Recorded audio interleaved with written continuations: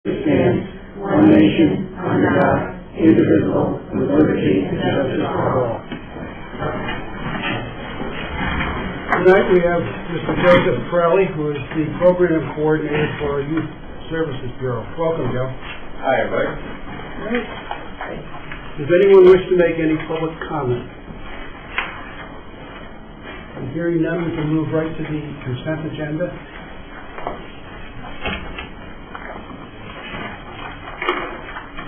If there are no corrections or comments or questions, a motion to approve would be in order. All those in favor, please say aye. Aye. Any opposed? Motion passes unanimously. We have some correspondence. Principal amongst those is a letter about the high school accreditation and a report of how the high school is. Do any board members have any questions or comments concerning that? Okay. I think then we can move directly to the superintendent's report. Sure. Very excited tonight. I think we're in for a very informative presentation, and we're going to hear from a bunch of people from Clark Lane Middle School around two particular topics: their standards-based grading work and their PBIS work throughout the course of this year. You've heard us mention a number of times terms such as Great Schools Partnership, League of Innovative Schools, standards-based grading, all of those things. And this presentation tonight is meant to really kind of tie all those thoughts and words together to give you an update on where the middle school is. Those of you who have had an elementary student perhaps go through our district, our elementary schools have done standards-based grading for quite a while.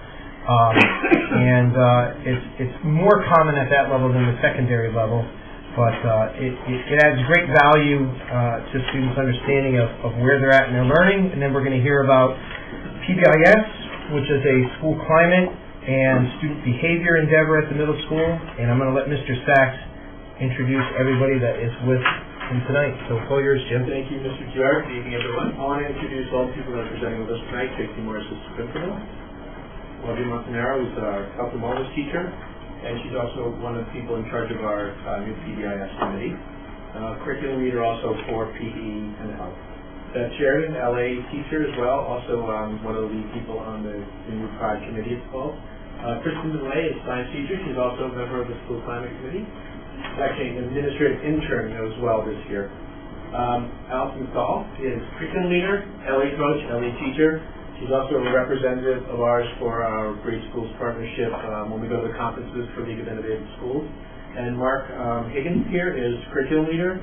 He is also a representative for us at the Great Schools Partners conferences, and he's also a social studies history teacher at 6 and 8. Also dancing with the stars. And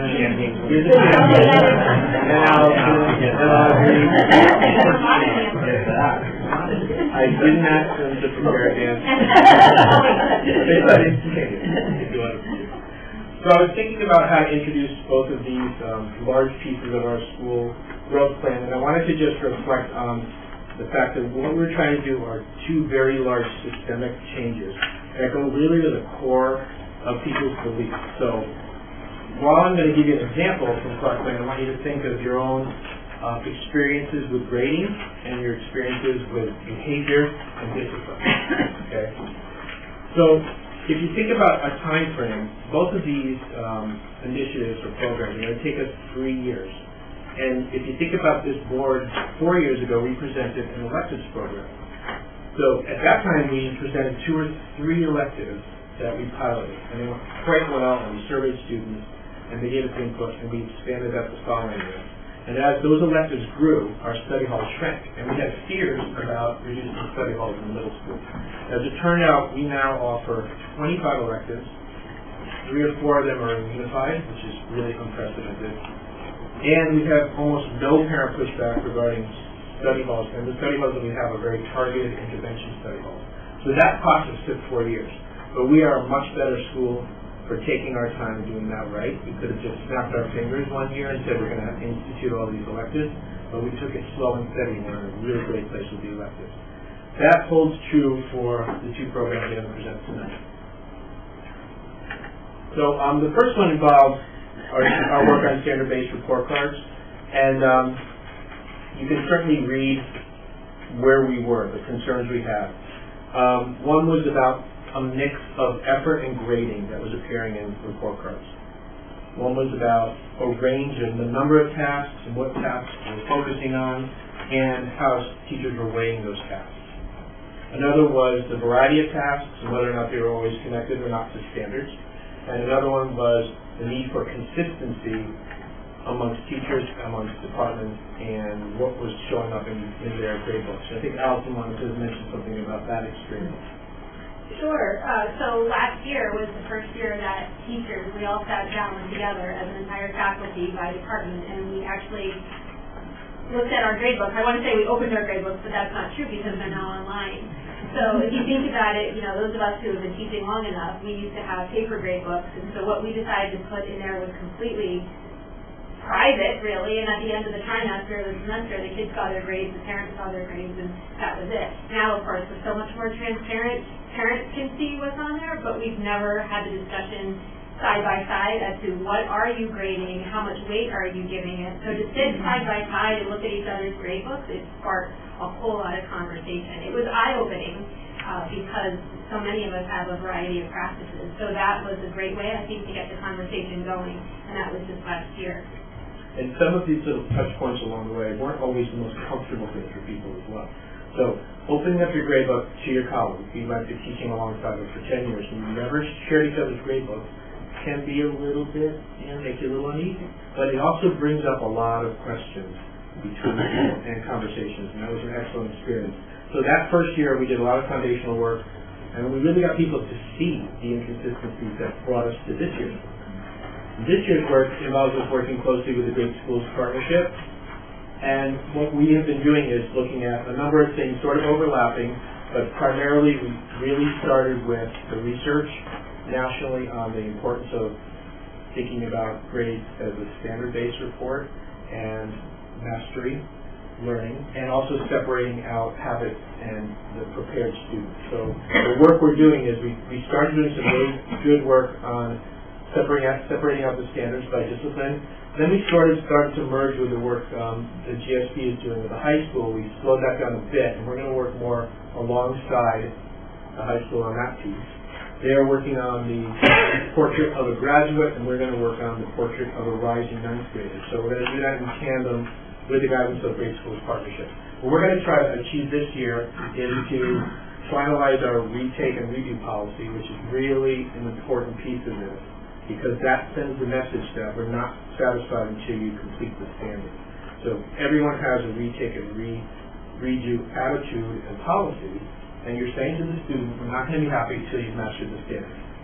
So that's the piece that we're going to work on this year and complete this year. And then we're starting to work on something called habits of mind, or I'm thinking that maybe we'll call it the prepared student rubric, and that piece will separate out the standards that the student is achieving from effort, or the things that we commonly associate with a successful prepared student. So that's where we're moving on those two. I think Mark wanted to reflect on his experience. He just got back from the Great Schools Partners Conference. Sure. So I was up at the conference on Monday and Tuesday. Thank you for the opportunity. I learned a lot today. I was talking about all my takeaways. But one of them is that this is going to be a really long and difficult process. The end result is great. It's transformative. It's going to make the school a better place. It's going to make learning better. But to get there, it's going to take us a while. And every school that we saw present, and I must have seen 6 different schools, I think, who were presenting, and they were on different topics related to standards-based reporting. And all of them talked about how they were 5-6 years before they even got a little bit of a steady footing. So while it's not going to be quick, to do it right and to change the school, it's going to take a while. Right.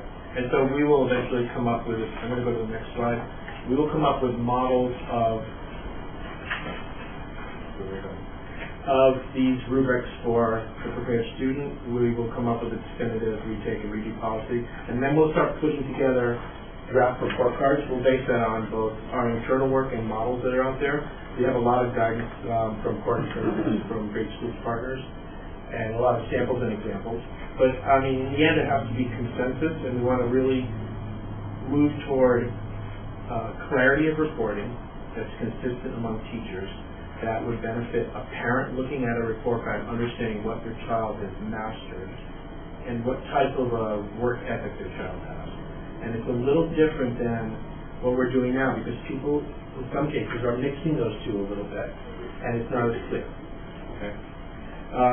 And then the idea would be to pilot next year in the fall of 2020 to have the entire school on the standard-based report card system. So, I mean, I'm sure along the way I'm going to have to give you some other reports about parental communication. Some of the technological challenges are really interesting. How do you get Power School, something we own and use, to create something that's master-based? So we've already done some preliminary meetings with IT, Tracy and I, and we think we can do a lot of different versions, but we want the teachers to really help create this entire system so they feel really comfortable with it. Okay? The next big lift, is, can I say, really goes to the fundamentals of all of our experiences. And this one, I will be honest, there were some times this year in our work, and Audrey can maybe comment on this, or Kristen or Beth, that we had some really tough conversations because school climate in the area of behavior and discipline goes to everyone's soul and experience. Okay, so I'll tell you where we were first. We were at a place of inconsistent approaches. So there were times in the school we weren't happy with behavior, or we weren't happy with the decreasing behavior. So there are inconsistent approaches. There were disconnections between the staff and the administration about how to treat certain behaviors, how to discipline certain behaviors, and how we educate students on behaviors. There have been some behaviors that have continued, and they haven't really gone up or down much, but they've continued straight on, and we don't like that. There's certainly different opinions and perceptions about the expectations of the school in 2019. I can give you just one example. A phone brings up so many opinions. A phone, a simple phone going from the bus to homeroom, is the point of a lot of discussion. And it doesn't seem like a big deal, but it does create its own little set of issues in the school. So all of these little points have to be discussed. And at the same time, there's all this new regulation, most of it very justified, about keeping students in school more. It's been shown that when you suspend students, their rate of recidivism and the rate of failure increases. So the more you have kids out of school, the more they just don't do well. The cycle continues. They don't get their education, and they end up dropping out. So we get that, and we want to keep kids in school as much as possible. So there's a little quote on the bottom of the slide.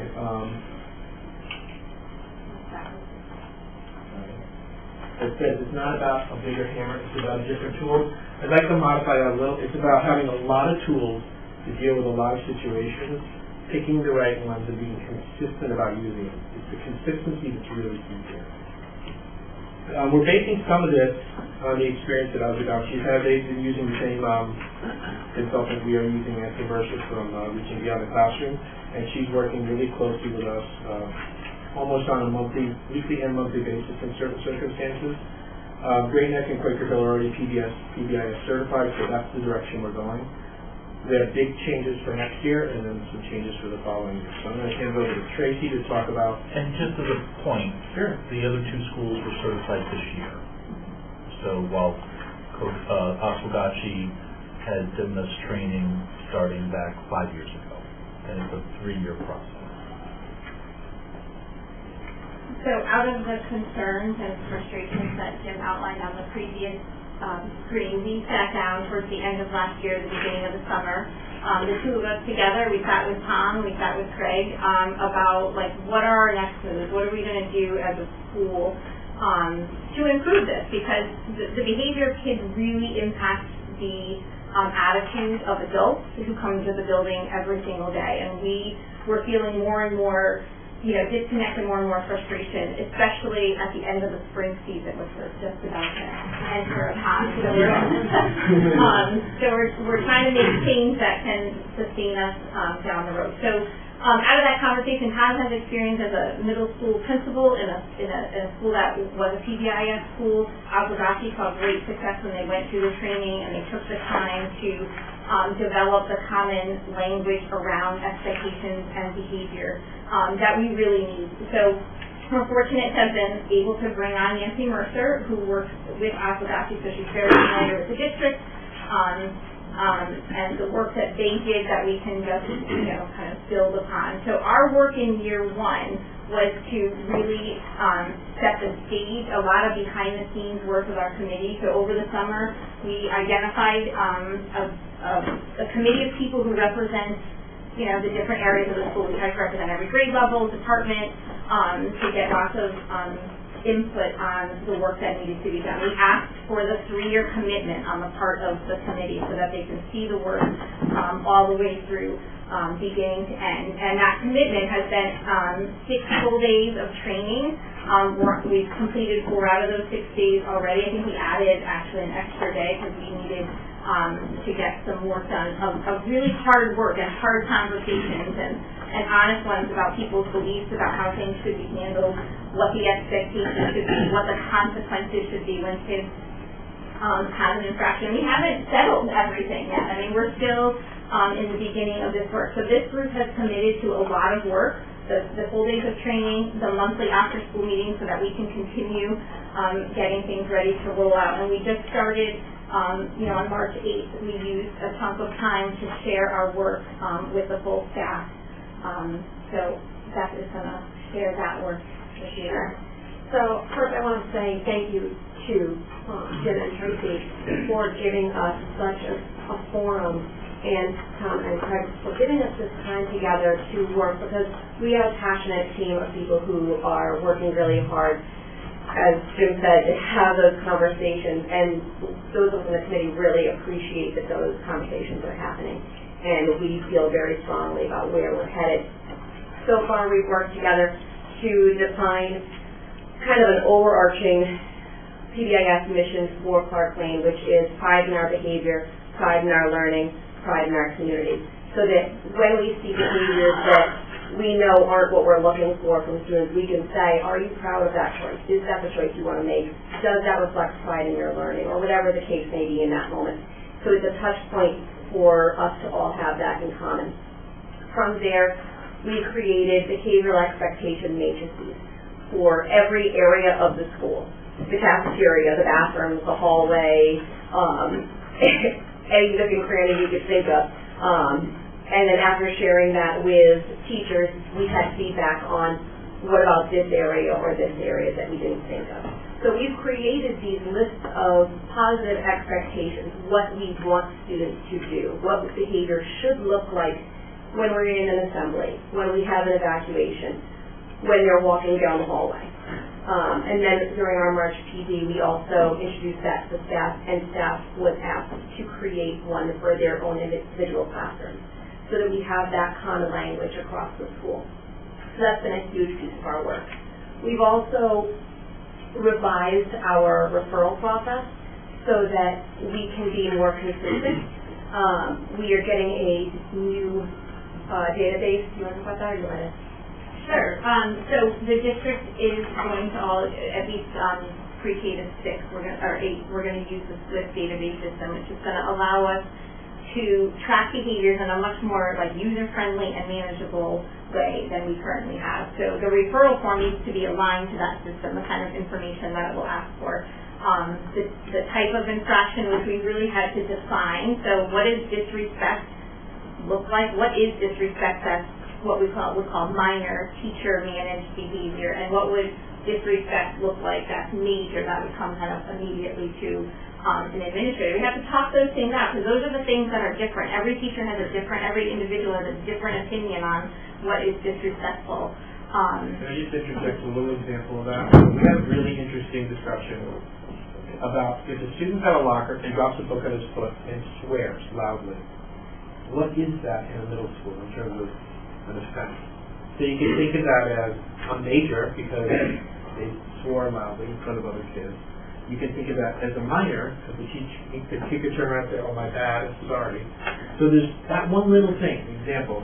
generates a lot of discussion, and so you really need to almost talk through a lot of scenarios to bring people together to really talk about an agreed upon set of expectations. There's certainly non-negotiable expectations such as racist and hands-off and things like that, but then there's a lot of really gray area minor pieces of behavior that this is why it takes a little while to work through. So the database, once we define the behaviors and we know what we want to record and keep track of, will allow us then to sort and look at data in all kinds of different ways. We can look at hallways, or just the 8th grade hallway, or just the 6th grade hallway. We can look at bathrooms. We can look at bus behavior and notice where the trends are and where then we need to, as a committee, not just us, but as a committee, figure out what we need to do to address those concerns. Do we need to, assign more staff to those areas at certain times? Monitor a little bit. Do we need to reteach groups of students about a certain behavior, just much more easily than we can currently do with our power school system. Right. So we actually have recreated our referral form, and it'll be now a common form that teachers can use for minor offenses, which are teacher managed, and major offenses, which are administration managed, and all of them will be reported in the office so that if we have a student who is exhibiting certain minor behaviors throughout the building, we are able to know more quickly. There's a level at which, because we have the team model, that we've been able to, within the 4 classes, have those conversations very easily. And, how is this child doing? How is this child doing? What are you seeing? But when they go out to other classes, we might not see that, or if they're exhibiting behaviors in the hallways. So we can more quickly work with those students to change those behaviors. I think to add to what Beth's saying, I think we're all really excited about this new form because right now, as it stands, if someone does something wrong in my class, if I give them a consequence, no one else ever knows about it. That's something I deal with. Tracy would never know. And right now, there's no way to track all those minor level offenses. So when it comes to one of the administrators, they don't know the history and they think it's the first time. So this program will be a really nice way, and that consistency, because that's what a lot of the frustration is coming from. There will be a lot more consistency there. So I'm sorry. You have nothing now that says or tracks if a student's bad in science for the English teacher to know. So let me clarify. Is the student bad enough that it comes to us? No. Okay. I mean, not on the administrative level. If the student's bad in science, the English teacher cannot look to see if the student threw chalk in science versus in English. But not chalk. So, I'm paraphrasing. If the kid's chewing gum, if the kid drops his book, if the kid that's not. You were missing the minor piece. We have the major, so. No, I get the major, but I'm asking, so the minor. No, not class to class. Okay. When is that starting? So, great. We're actually introducing that on Monday at our faculty meeting. Excellent. We're going to be sharing that. We're on it. We have a subcommittee who was trained in the new database, and we have, really worked hard on that referral form so that we can put that out to staff. One of the other things that we did with our behavioral expectations was to say, okay, what are the big norms for students at Clark Lane, no matter what area they're in? These are kind of the non-negotiables. And then we have added to those some descriptions and some explanations of exactly what to do and how to go about those.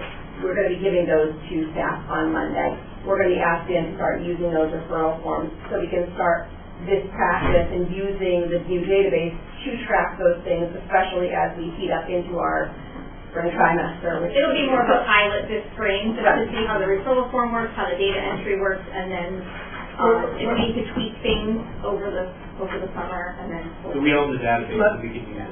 And right now it's been mostly committee work. It hasn't involved the whole staff.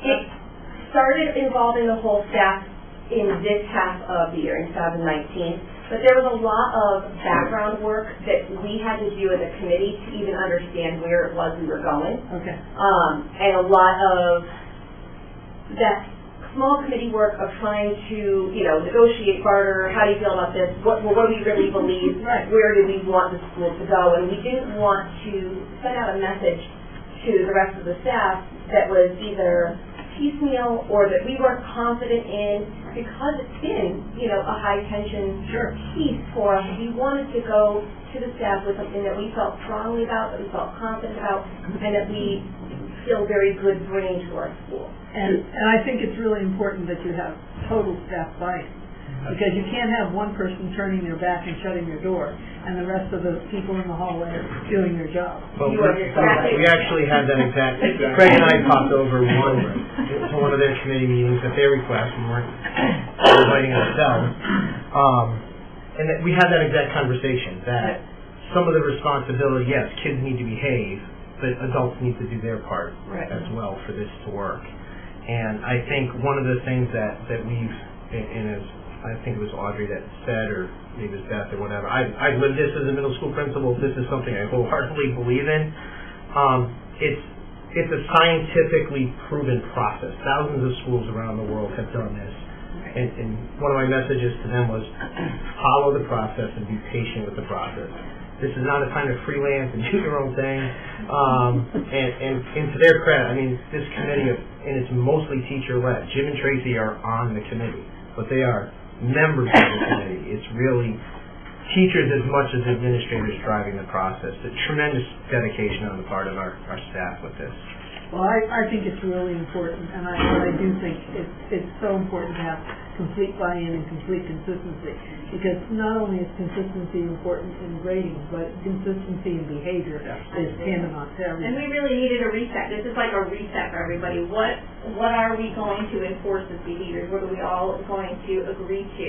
And that's why having the teachers on it, it's not us saying this is what we want you to agree to. This is all of us saying this is what is important and will make the environment one where kids can learn. Two questions. Does SWIFT integrate with PowerSchool?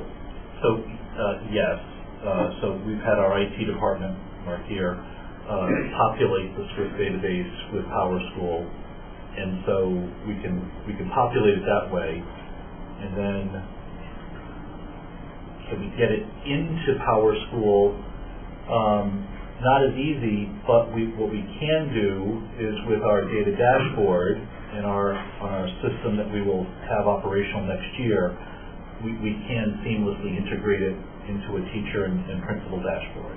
And my second question, does SWIFT, when the teacher has this incident in the classroom and the teacher makes this entry, is there an application or a piece that then in turn notifies the parent? So if the kid's bad in English and the teacher puts it into SWIFT and says Joey swore because the book dropped, is there an automatic generated piece that will notify the parent so the parent knows Joey swore in English class with the chalk? So I'm going to maybe now, without putting you on the spot, just kind of, since Oswagashi has utilized this now for its really third year in a row, if you know if that feature exists within SWIFT? So I'm not perfectly clear if it exists, but we've incorporated in the referral on the bottom a line for what was the communication. So, but there's no automatic communication. And I'll be perfectly honest, I'd rather have a teacher reaching out, making that call. We want the personal touch. We want to explain context. SWIFT itself is, I won't say general, but you can't get into too deep of a narrative within that. So having that personal touch really helps explain the context, what happened before, what's going to be going forward. As an administrator and as a parent, I would prefer getting a phone call or an email for a minor and having that explanation in the face-to-face. Is the communication piece on your referral? Yeah. So there's a section on the referral, and it's sectioned out so there's a place for teacher managed, follow-up, what did the teacher do, or what, the science of the student, what did the administrator do, and there are common ones that, could be either one, and so whoever is filling it out would do that. So if I were, say, finding a detention as a consequence based off of something that a student did in my class, I would go through and fill out the form, and I would either make a phone call or send an email home, depending on, the relationship I have with that parent. I would send that form to the office where one of our secretaries is going to be inputting all of them, so that if we have that repeating minor, right? Student does something in my room, the student does the same basic kind of thing in Audrey's room, later on the student does the same basic thing in Mark's room.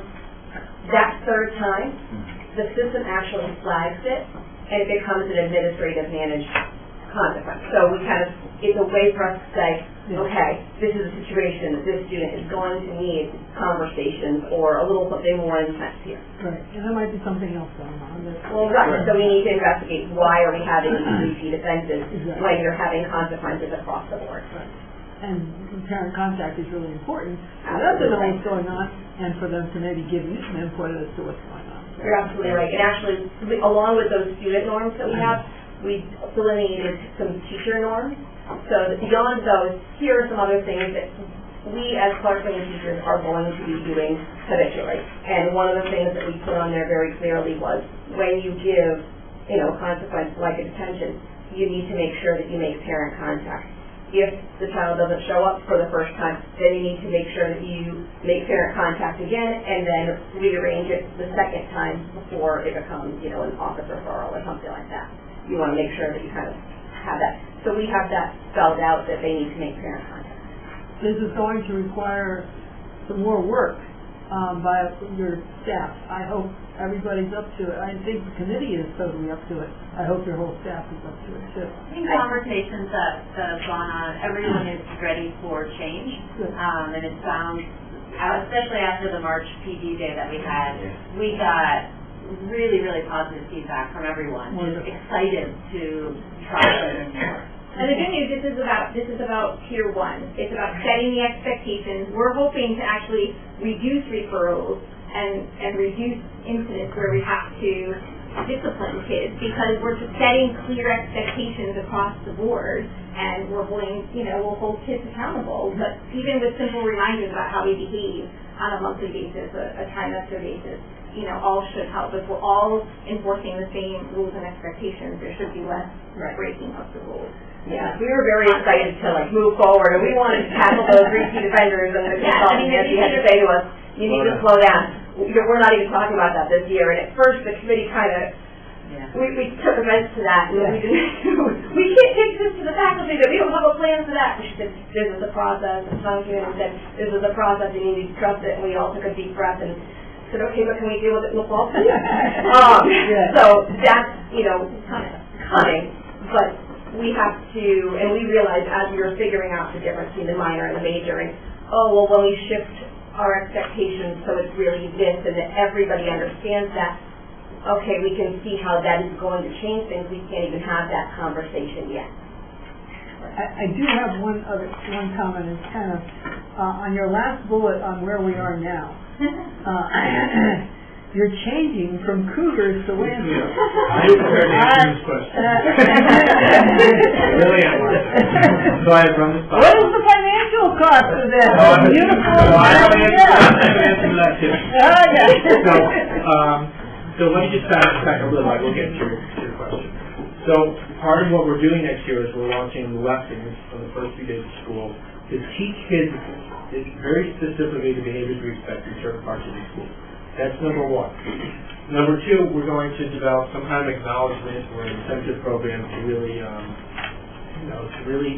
recognize and raise awareness and give kids some motivation.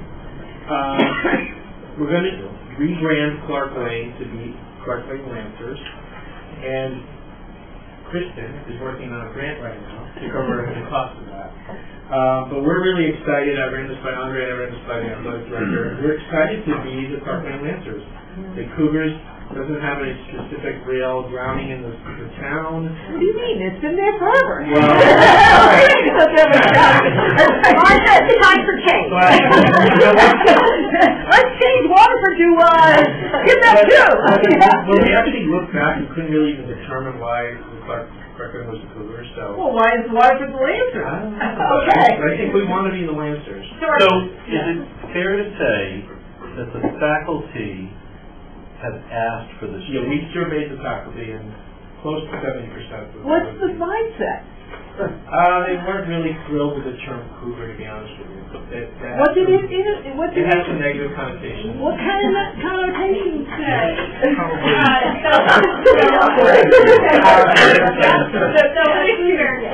you go.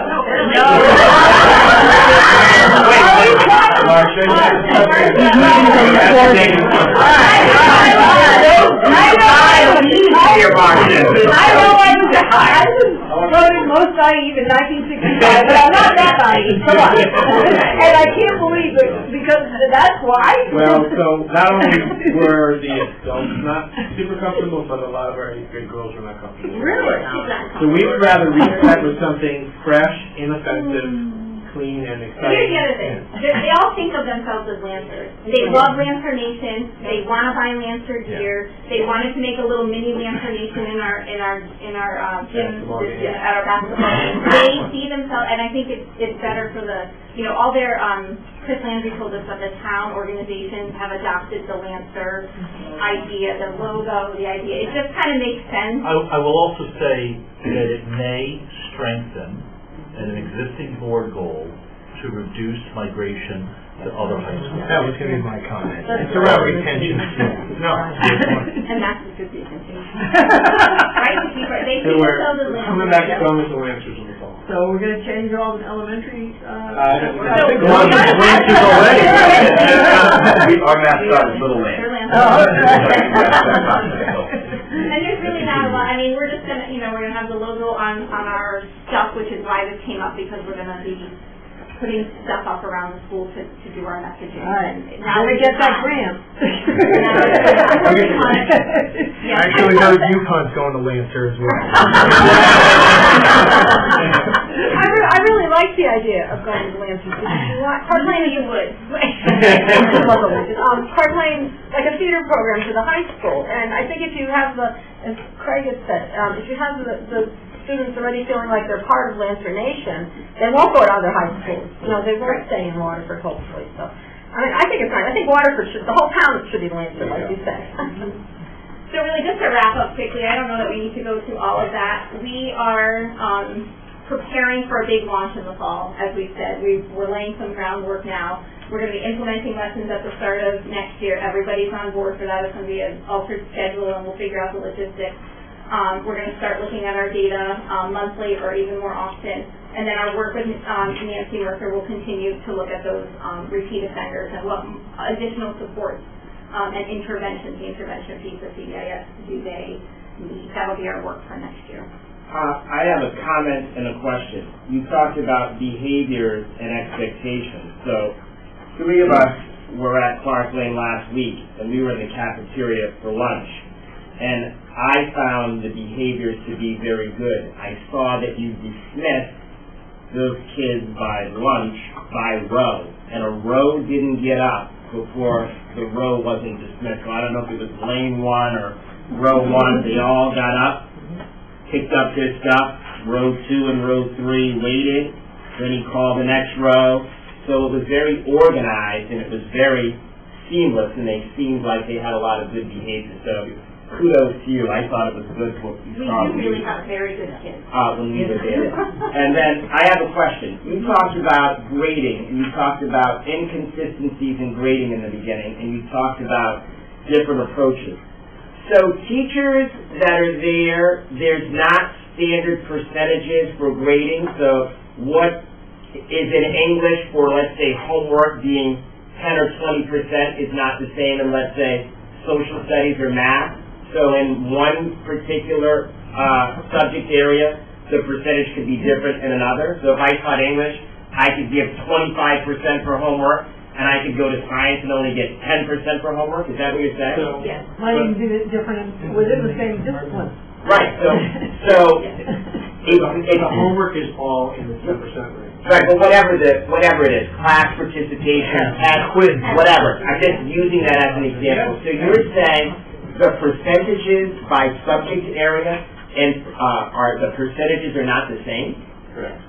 Presently. I just wanted to say that on our team, we get together in the beginning of the year and we talk about that, and we sort of agree and decide what are the what we feel. But that's not been a school-wide or department-wide conversation until we started that last year. It's probably a little more aligned this year out of those conversations that we had at this time last year. Are these, whatever the grading criteria is for the particular subject area, are parents communicated that information, and do kids know that information? Yeah, that's on Power School, they can show them. Back to school night, so there's a school. Yeah. The phenomenon of weighting or percentages, this is certainly not unique to Clark Lane Middle School. If there's 6 school districts I've worked in, this is par for the course. Grading is a deeply personal endeavor on the part of the teacher. I mean, a lot of this board are educators or were educators. It's deeply personal. It's what you think. When you look at our elementary, we have some elementary folks, and certainly Kristen taught at the elementary level prior to Clark Lane. With a standards-based approach, is the kid be able to complete the concept. There's a lesser degree of subjectivity and more of a emphasis and objectivity on what does the child, do they know it, and are they able to show it? And it's much more about mastery of the skill or the content versus all those external factors around, are they a good kid? Do they raise their hand a lot? Do they bring in their homework? All of those things are still important. Those skills be valued at Clark Lane, but it's going to be put in a bucket over here like it is at our elementary school.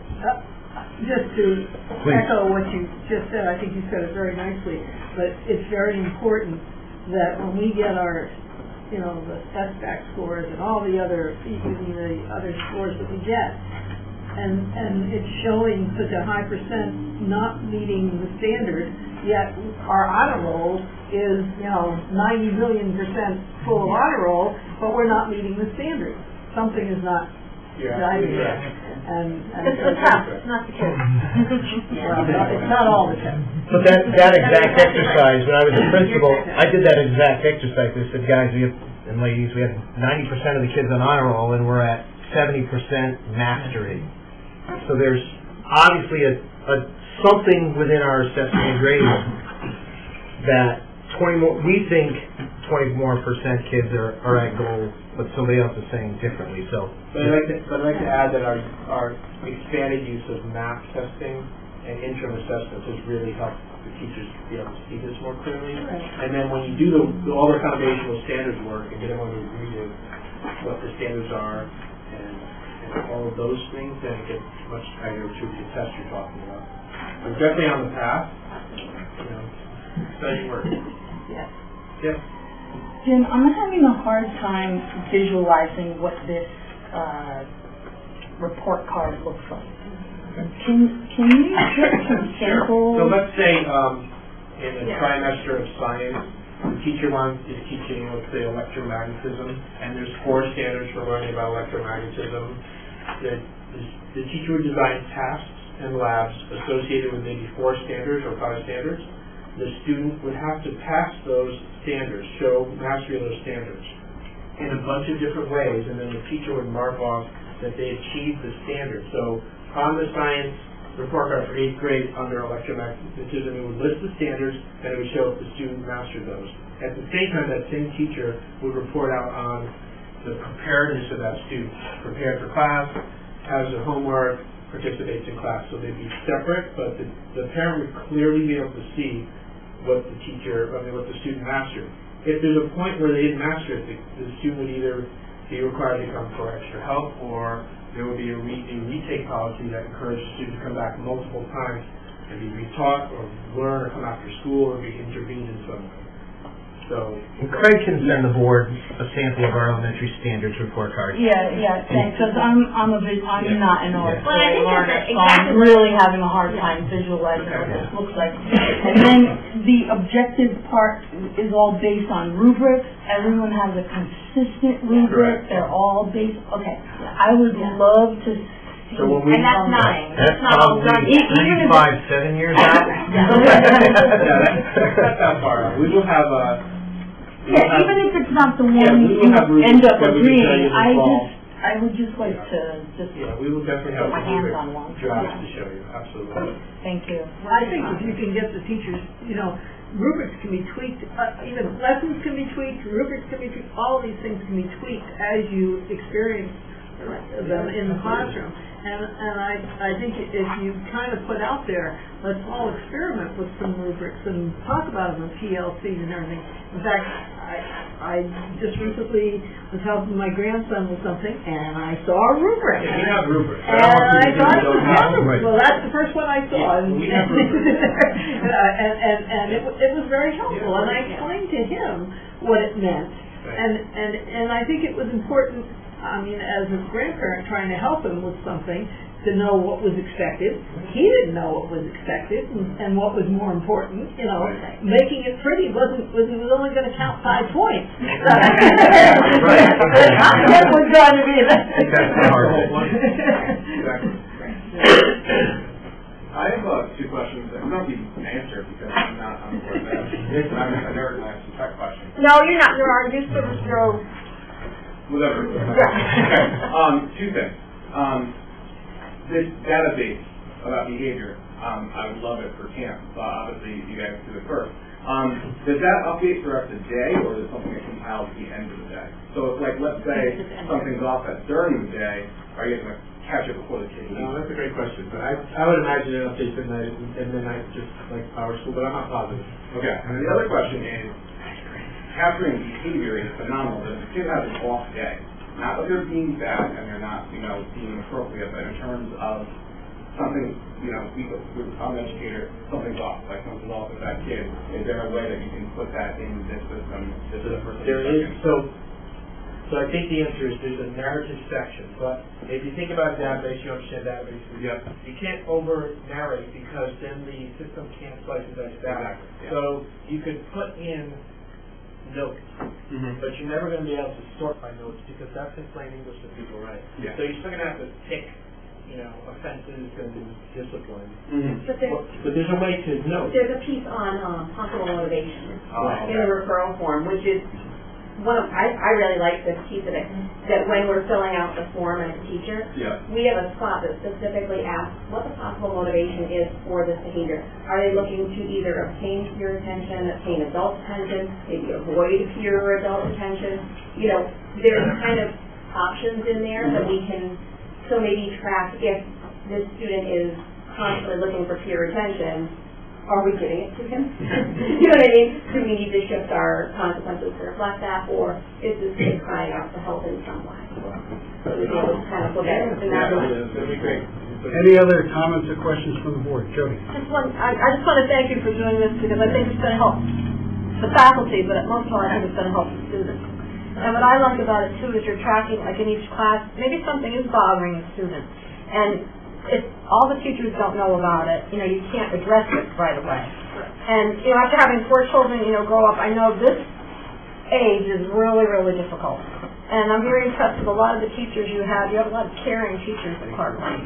And we're lucky to have you. And I'm really glad you're going to be Lansing. I want to commend all of you. Great job. Thank you very much.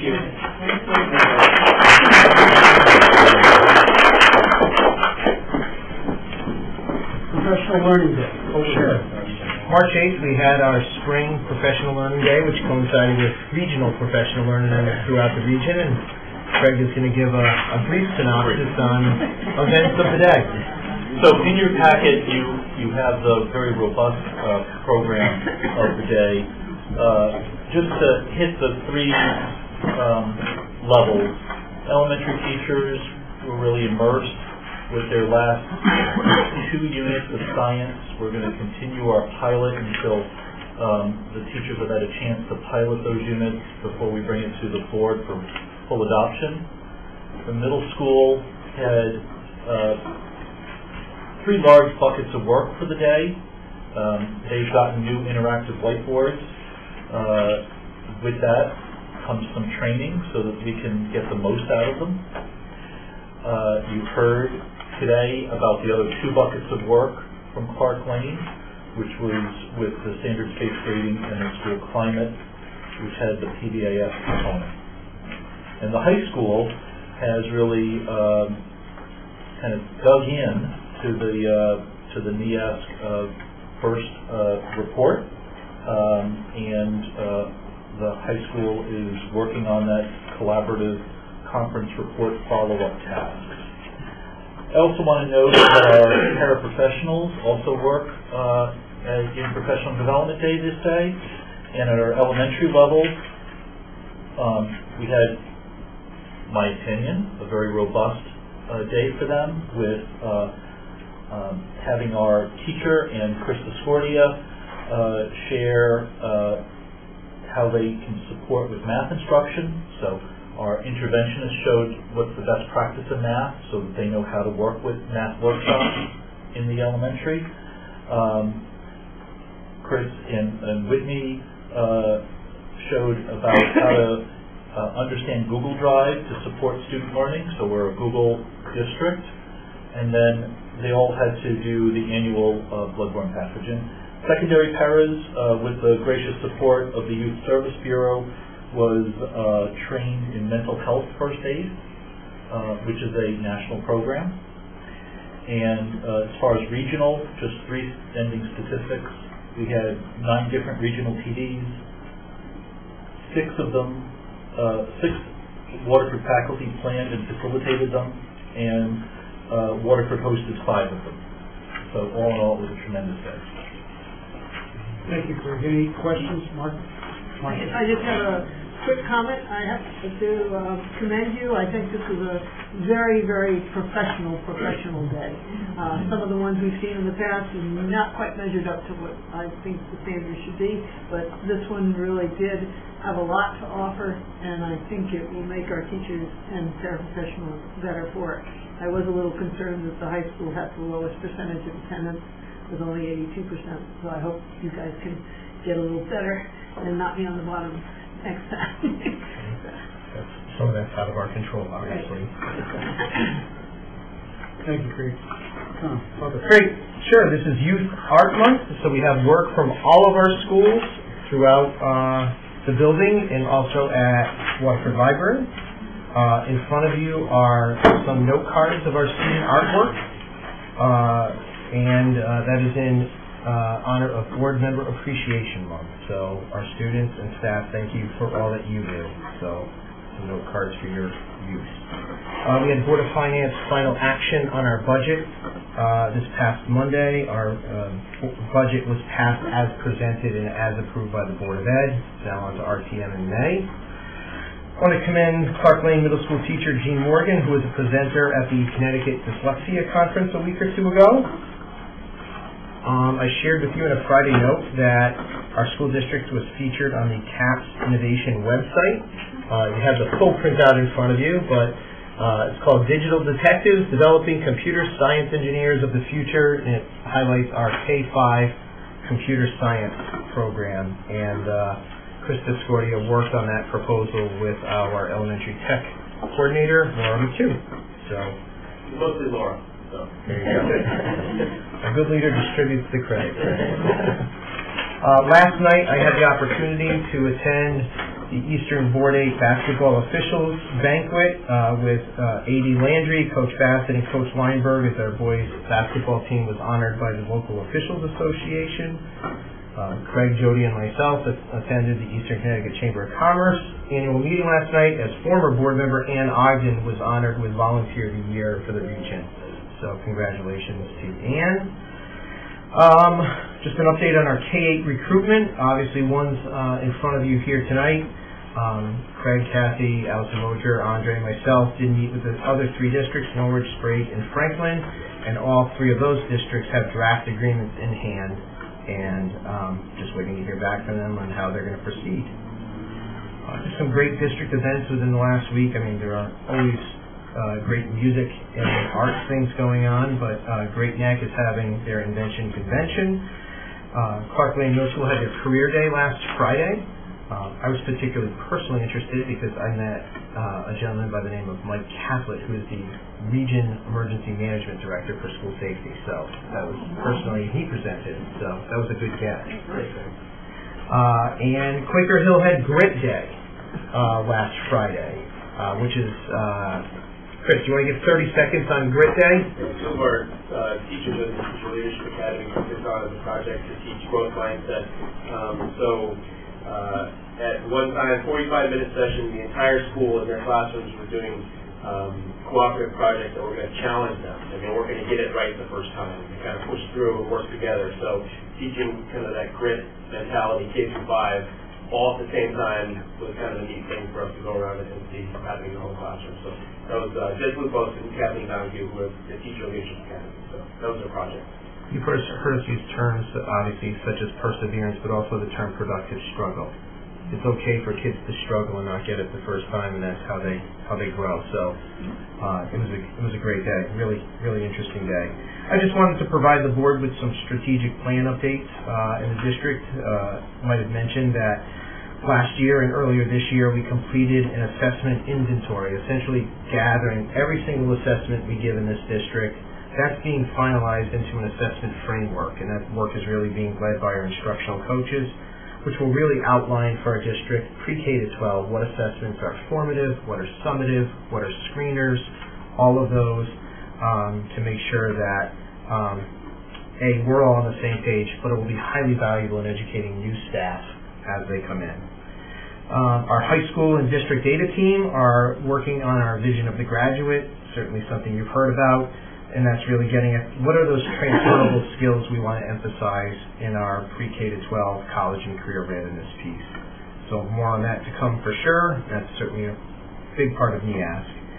Our district data team recently did a review of a variety of different higher order thinking skills frameworks. Again, I know this is another action step in our plan. We looked at a variety of frameworks, and those hot skills will align with our vision of a graduate and ultimately continue to be embedded in curriculum. And we are going to stay with Bloom's. That's something that the district is very familiar with, and we'll continue around that. Marcia, you mentioned rubrics. We conducted or are conducting a rubric inventory and kind of gathering what do we have out there. And next year's work will be to really evaluate all of those rubrics, gain some consistency, and create rubrics where there are current gaps. So that work continues. Again, all related to strategic plan. Policy committee will be beginning a deep dive.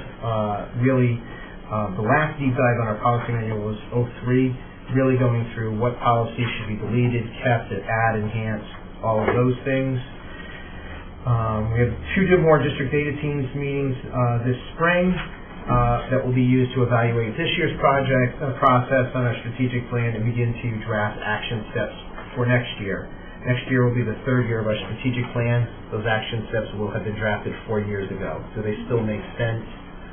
What has changed in the landscape? So, again, district data team looking to continue their valuable work, and we'll be looking at that membership. The current members have been on there for 2 years, and we'll be looking at staggering, so we still maintain some institutional memory on district data team, but we get some new folks in the mix as well. I think that's enough. Any questions or comments for Tom? Okay. To move on now to committee and other reports. Marcia, policy.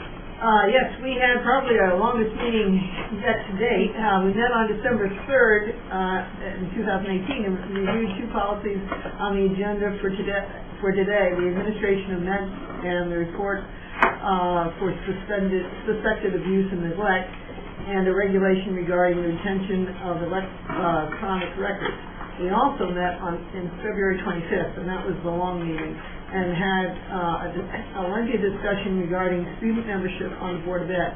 We reviewed the data from the high school listing current opportunities for student awareness of the Board of Ed issues and meetings, and what other school districts do regarding student membership.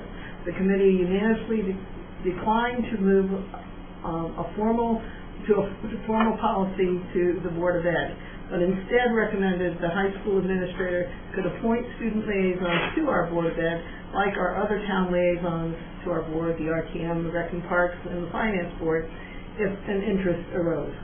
We also reviewed a draft of the updated graduation requirement policy, which outlines the statutory and district changes for the class of 2023. The committee agreed to remove the learning through service requirement, which was reduced to 40 hours from 80, since the statutory requirement of a capstone project will consume a great deal of student time outside the classroom and would have a community component to that project as well as mentorship. Thank you, Marcia. Any questions from the board or comments? Jody? How would the student liaisons, I mean, would they have a voice on our board, or could they ask questions? The student liaisons from the high schools, if they do appoint them, would they just be in the audience? They wouldn't have any say on anything? I think that we would be receptive if they wanted to address us. We'd be most interested in hearing what they had to say. It wouldn't just be during public comment. It could be throughout the meeting, something we're discussing? It would be an agenda item where they could speak. It would not be investing them with any greater powers of addressing the board than the regular citizen. Okay. Well, I'm kind of disappointed that we...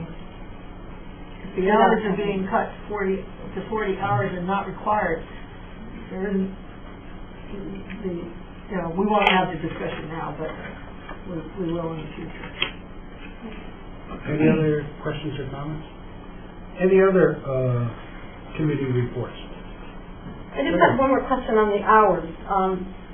Are we still having learning through service or not? They're going to just be 40 hours that are required rather than the capstone? Well, the graduation requirements are still being worked on, but there are new graduation requirements. And within the capstone program, there will be some element of community service. And it was the thinking of the policy committee that because of that, we would no longer require community service as a graduation requirement. But you're reducing the hours from 80 to 40. That was by the high school recommendation. That was brought to us from the high school, that it was reduced from 40 to 80 and the capstone was added. Okay. Then we said, well, the capstones that I'm familiar with require an awful lot of work. So we made the learning through service hours voluntary rather than... Oh, okay, so it'll still be shown on their records, because a lot of colleges like to see they're welcome to do it. Oh, okay. But it's and it'll be tracked? Or, I mean, it will be on their... We've still got to work all that out. Okay. This is... So it's going, I guess back to my question, it's going from 80 to 40. No. If the administration was proposing new graduation requirements of 40 hours of community service, the committee felt in light of the capstone that community service should not be a graduation requirement, period. But the program would still be in place so that students could do it, and it would be reflected on their transcript, and hopefully they would benefit still through that service, the community would benefit, and it may help them in terms of admissions. So it's going from 80 to optional? Yes. Yes. Yes. So now I have another question. So if it's going from 80 to optional and they're not required to do it, before they were required to do it, so before you had a position with someone that was managing 800 kids at 80 hours, so now you have someone in that same position who's not having to manage any of these hours because it's optional. Is that correct? If it goes through. We're still in the draft form. We didn't go into that because that was outside our purview. Okay. So it'll come back to us. It may. It's a staffing question, and it's not something that was before policy. Right, but the option of going from 80 to 0 will come back to us. Yes. The whole board would have to approve it. Yeah. Okay. Yeah. All right. And I think it gives more weight to learning through service hours because when they put it on their application, it's something that they wanted to do, not something that they have to do. Yeah, so I think it's really going to give them better bang for their hours. Colleges look at it. That's what I mean. And the capstone projects are enormous. Yes. No, I agree. And are mentored by a person on staff. Teacher, yeah.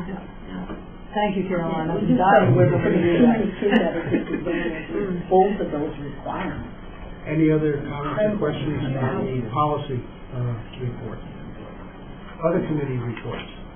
Jody, youth services? Yes, I do.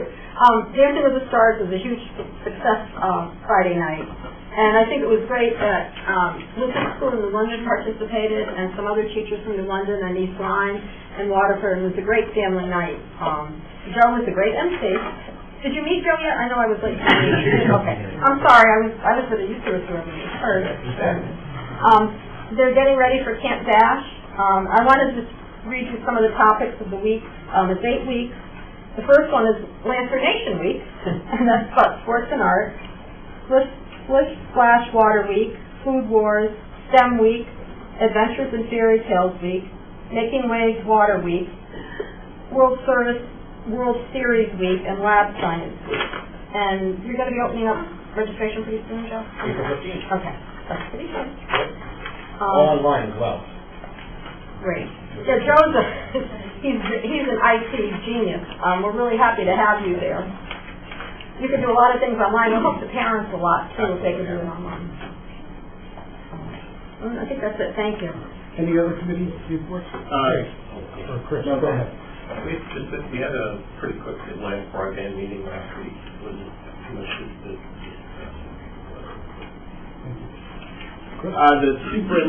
In regards to Learn, the superintendent of Learn, Dr.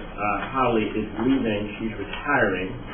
So Learn is going to be looking for a new superintendent, and their Ocean Avenue facility is up and running. And a lot of discussion on the possible bills and with the state. So they're doing the same thing as we're doing, and they feel the same way. So everyone's kind of on. And that's about it. Thank you, Chris. Any other reports? Okay, new business. We have our annual food certification, the EL 099, this is the ED 099. We do this every year. We're required to, it's a rather technical motion. Is there any board feel any need for discussion? Someone then would care to make the motion. Where is it here?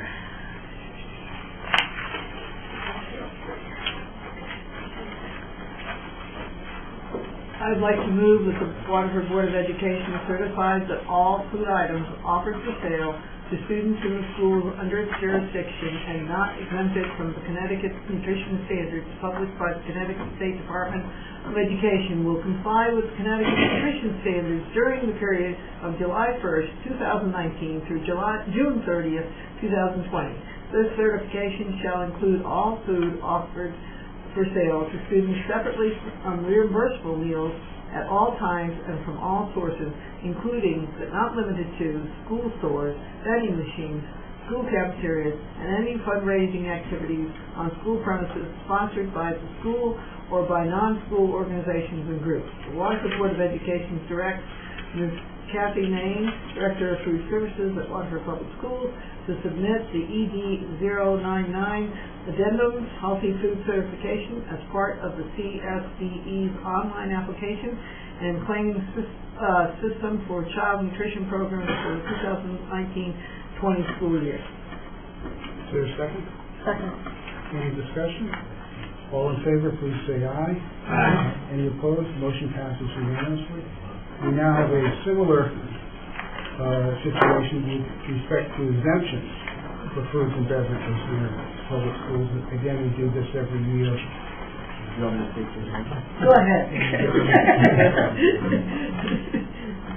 So I make a motion that the Waterford Board of Education will allow the sale to students of food items that do not meet the Connecticut nutrition standards, providing that the following conditions are met. 1, the sale is in connection with an event occurring after the end of the regular school day or on the weekend. 2, the sale is at the location of the event. And number 3, the food items are not sold from a vending machine or school store. The Waterford Board of Education will also allow the sale to students of beverages not listed in Section 10-221Q of the Connecticut General Statutes, provided that the following conditions are met. 1, the sale is in connection with an event occurring after the end of the regular school day or on the weekend. 2, the sale is at the location of the event. And 3, the beverages are not sold from a vending machine or school store. All in favor, please say aye. Aye. Any opposed, motion passes. Next item, we do this every year with our long-term substitutes. It's not a reflection on their performance. It's really to protect us. But we need a motion to accomplish this. I would like to move that the Waterford Board of Education moves with the contracts of employment of Kyle Candia Bobby, Cassandra Malt, Christine Dubin, and Richard Chiapetta are not renewed for the following year upon their expiration at the end of the 2018-19 school year, and that the superintendent of schools is directed to advise such persons in writing of this action. Is there a second? Second. All those in favor, please say aye. Aye. Any opposed? Motion passes unanimously. Next item is our tuition agreement with the town of Basra so that some of their students may attend Waterford High School. Tom, do you want to speak to this? Sure. We talked about it before. Yeah, a couple of highlights. Obviously, this agreement was drafted by council, so, protects certainly our best interests.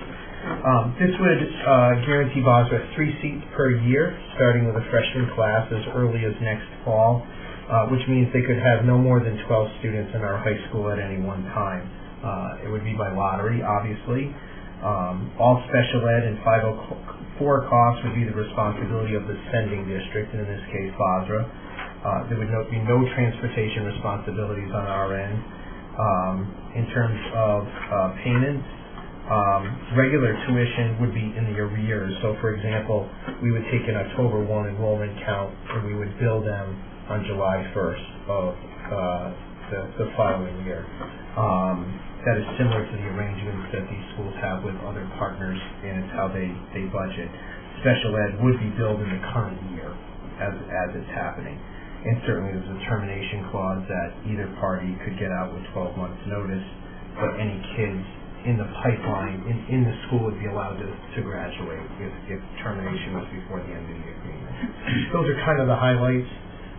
Again, this is very much very similar, very boilerplate with other agreements these districts have with other partners. Happy to answer any questions. But any questions from the board? Jody. The money goes into the general fund, not back to the board of ed? Yeah, that's absolutely right, and that's by state statute. Figured. Any other questions? If the child withdraws partway, do we reimburse part of that, or do they lose the whole chunk? If the child is on the roster on October 1, they're responsible. For the entire... Correct. Okay. All in favor, please say aye. Aye. Any opposed? Motion passes unanimously. Good work, Tom. Team effort. Policies. We have two policies before us tonight, and they can be approved on a first reading as the changes are required by law. Great. Sure. The first one is our administration medicine policy, 5141.21, and this has been corrected to clarify with public acts that students with life-threatening allergic conditions may possess and self-administer such possessed medication under certain conditions. The next policy is a DCF policy, respected abuse and neglect of students by school employees. This one adds licensed behavioral analysis to the mix of mandatory reporters, and you'll also note on letter I that under the retaliation against reporting that's been stricken. So good faith does not make, if you don't make a report under good faith, then that's a problem, and that's really why we've seen statewide some litigation go on. So we have trained all of our staff under DCF provisions extensively, and this policy is catching up with state law. So those are the two that we would require or recommend approval tonight. Any questions from the board? Could I then have a motion for the approval of both policies? So moved. For a second? All those in favor, please say aye. Aye. Any opposed? Motion passes unanimously.